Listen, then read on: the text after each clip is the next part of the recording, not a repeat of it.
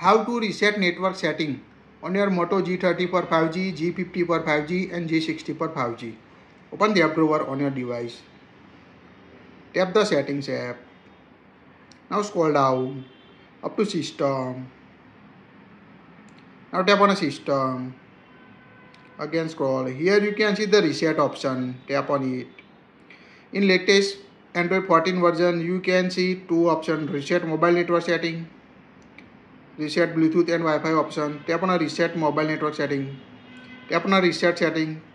It will reset all mobile network setting on your device. Tap on a reset setting again. Now it will network setting have been reset to default mobile network setting on your device. Now go back. Tap on a reset Bluetooth and Wi-Fi option. It will reset all Wi-Fi Bluetooth setting on your device. Here you can see connected Wi-Fi network. When we tap on a reset, it will remove the Wi-Fi network from your device. Now you can see remove the Wi-Fi network, and you need to add the Wi-Fi password again to use the Wi-Fi on your device. That's it. If you like it, share it.